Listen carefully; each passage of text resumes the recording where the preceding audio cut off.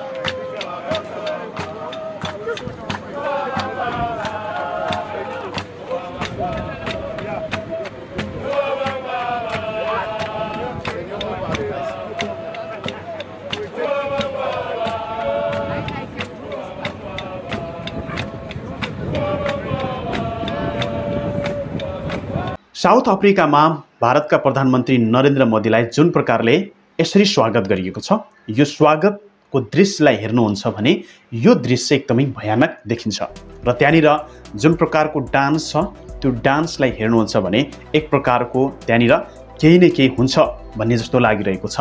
तर त्यहाँनिर साउथ अफ्रिकाका जुन त्यहाँको अनि संस्कृति छ, त्यो देशको संस्कृति छ, त्यो संस्कृतिलाई जगेर्ना गर्नको लागि र त्यसलाई झल्काउनको लागि, अन्तर्राष्ट्रिय रूपमा त्यसलाई चाहिँ झल्काउनको लागि उनीहरूले भारतका प्रधानमन्त्री नरेन्द्र मोदी साउथ अफ्रिका भ्रमण गर्न गएको अवस्थामा एयरपोर्टमा त्यो नृत्यद्वारा स्वागत गरेको दृश्य र तपाईले भिडियो हेर्न सक्नुहुन्छ।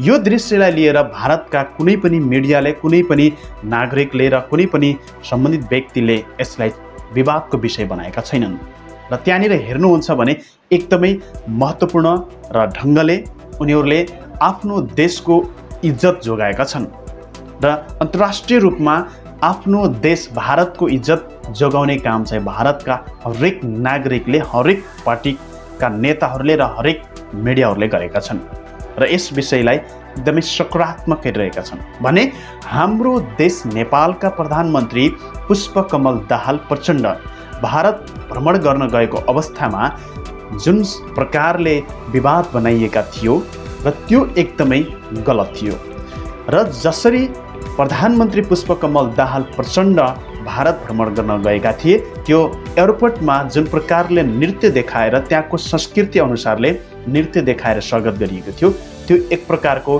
स्वागतलाई लिएर नेपालमा अन्तर्राष्ट्रिय रूपमा नेपालको बेइज्जती नेपालका पोलिटिक्स नेताहरू र मिडियाहरूले र नागरिकहरूले गरेका छन्। चौतर्फी रूपमा यसको बेइज्जती बनाए, चौतर्फी रूपमा यसको विरोध गरेका छन्।